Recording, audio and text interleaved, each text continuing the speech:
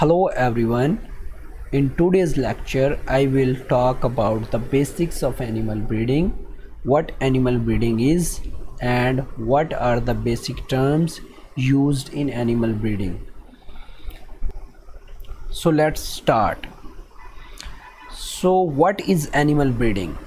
Actually, animal breeding is the selective crossing of animals to produce offspring with desirable qualities or characteristics. In simple words, we can say that animal breeders select domestic animals and then cross them to produce offspring or next generation with desirable qualities or desirable characteristics. And what these desirable qualities or characteristics are? These are any trait of interest. It depends on the objective of animal breeders. Like in case if an animal breeder is interested to improve the beef qualities in his herd or to improve the beef production, the desirable qualities for him would be like birth weight, weaning weight of animals, their yearling weight, and their average daily gain, feed efficiency. But if the objective of animal breeder is to improve dairy characteristics, then there would be some different desirable traits for him. So these would be like the milk or total milk production, calving interval, lactation milk yield, or might be some fat percentage, milk protein percentage. These desirable traits are mainly the economically important traits. And what the economically important traits are? The traits which have some monetary value, the traits which have some economic value. These traits are known as economically important traits. And animal breeders are always interested in improving these traits, and these economically important traits are mostly all the production, reproduction related traits. These might be the disease resistant traits or adaptation related traits. So let's discuss different terms used in animal breeding. The most common terms used in animal breeding are trait and phenotype, and most of the students confuse these two different terms. What the trait is? Trait can be defined as a distinguishing phenotypic characteristic typically belonging to an individual. In simple words, we can say any characteristic for which we can distinguish or differentiate between two individuals would be a trait. Any example for trait? We can say the coat color in cattle is a trait.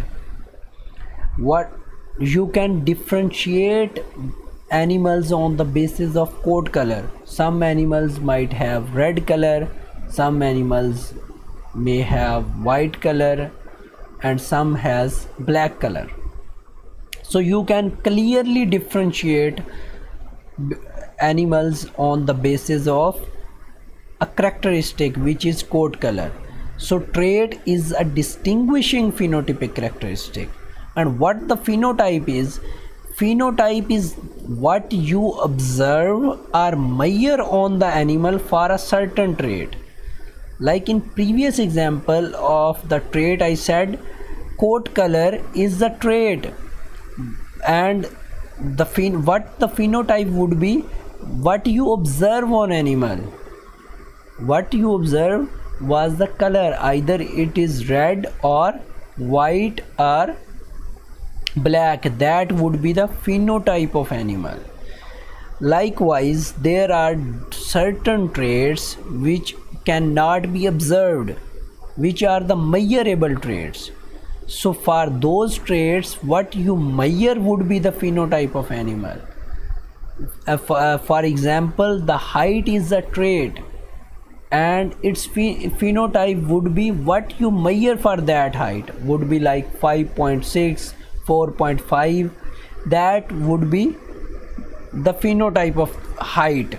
Likewise for weight, what you measure is weight in kg, 40 kg, 40.5 kg. That is also a phenotype for weight. Here is an assignment for you. Can you define 5 traits of livestock species with at least 2 phenotypes? You can write it in comment sections. So here is another term which is mostly used in animal breeding: selection. So in animal breeding context, we can define selection as the preferential use of animals for breeding. We can also define it as the process that determines which individuals become parents to next generation. So we have a choice. We select different animals to define them the parents of next generation. Selection can be categorized into 2 different categories. The first one is natural selection. So natural selection can be defined as the selection that occurs in nature independent of deliberate human control. So in this selection there is no role of human. It is being controlled by the nature. For example, I will not go in detail. For example, it depends on the nature that which animal will survive until the reproduction, until it reaches to adult age or reproductive age. It is totally in control of nature. The other type of selection which is mostly used by the animal breeder is the artificial selection, and it can be defined as the selection that is under human control. The selection which is performed or practiced by the animal breeders is the artificial selection. Here is another term, that is gamete. The term gamete is used to define sex cells, either male or females. So you can use it for sperms and eggs. Other term which is used in animal breeding is culling. Culling is simply the removal of undesired animals from the herd. When you cull animals, you remove them. Another term is artificial selection. Artificial selection is defined as a reproductive technology in which semen is collected from the males, then used in fresh or frozen form to breed females. Most commonly used term in animal breeding is breeding value, and it is much confusing most of the times. Breeding value is the actual genetic potential of an animal for a specific trait. In most cases, for quantitative traits, this actual genetic potential cannot be found. So what we do, we simply estimate it, and this estimated genetic potential of an animal for a certain trait is known as estimated breeding values. So breeding value is the actual genetic potential of an animal for a specific trait or certain trait. And estimated breeding value, because we cannot know the actual genetic potential of an animal, we estimate it, and this estimated potential of animal is known as estimated breeding value. The other term is the phenotypic selection. The selection which is based solely on individual's own phenotype is known as phenotypic selection. The other term is heritability. So heritability is the proportion of the total phenotypic variation in a population that is due to genetic variation among individuals. So heritability is always estimated in a population, and it tells us about how much of the phenotypic variation is due to the genetic variation between the individuals. Like if we say animals have different birth weight, and we want to know that why this birth weight is varies, why this birth weight varies between animals or among animals. So we will partition the phenotypic variation into genetic and environmental component, and the part of variation that is caused by the genetic component is known as heritability. The other term is genetic correlation. It is also a genetic parameter. Like heritability is a genetic parameter, genetic correlation is also a genetic parameter, and it is a measure of strength of relationship between breeding values of two traits. Likewise, there is a phenotypic correlation. These two terms are different. Genetic correlation is different, which is a measure of strength of relationship between breeding values of two traits, while the phenotypic correlation is a measure of strength of relationship between the performance of two traits or between the phenotypes of two traits. How closely phenotypically two traits are related. And for genetic correlation, we say how closely genetically two traits are related. There is another term, repeatability, which is a measure of strength of relationship between repeated records for a trait in a population. The heritability, genetic correlation, phenotypic correlation, and repeatability are the population parameters. They are always measured in a population, and for repeatability it is only measured for those traits which are repeated in the life of an animal.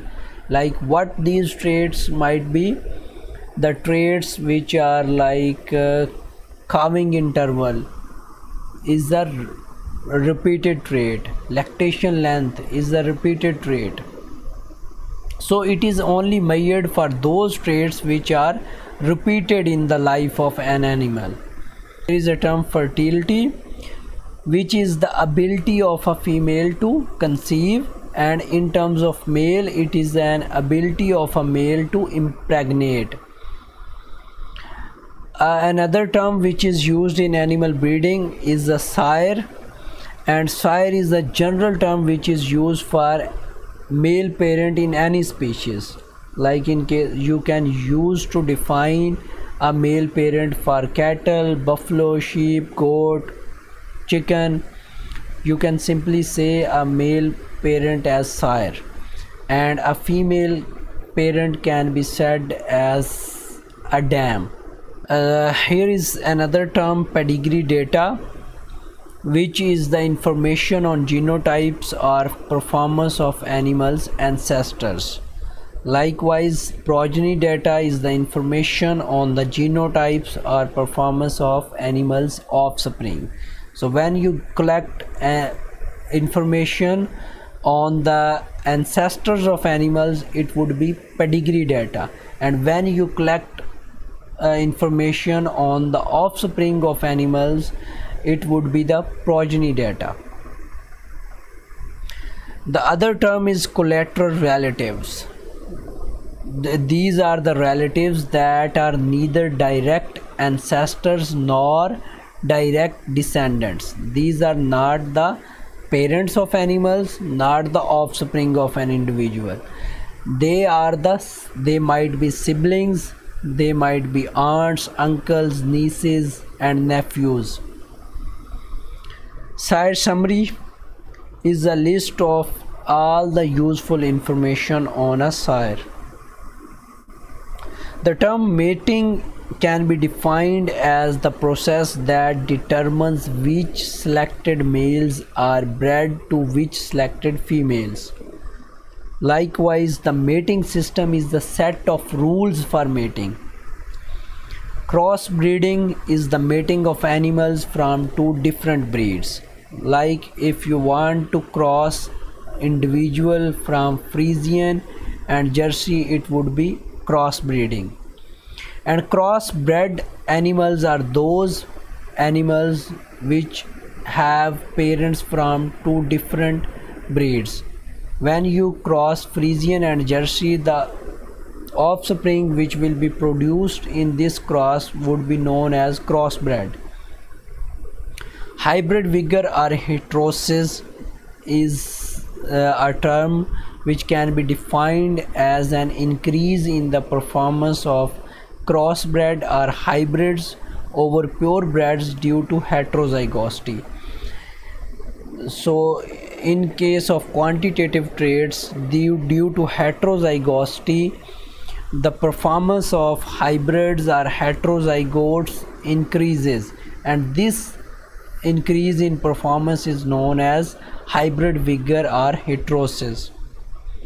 Likewise, a hybrid is an individual born from a cross between two species, or a cross between two breeds, or a cross between two lines. When you cross two species, the resultant offspring can be called as hybrid.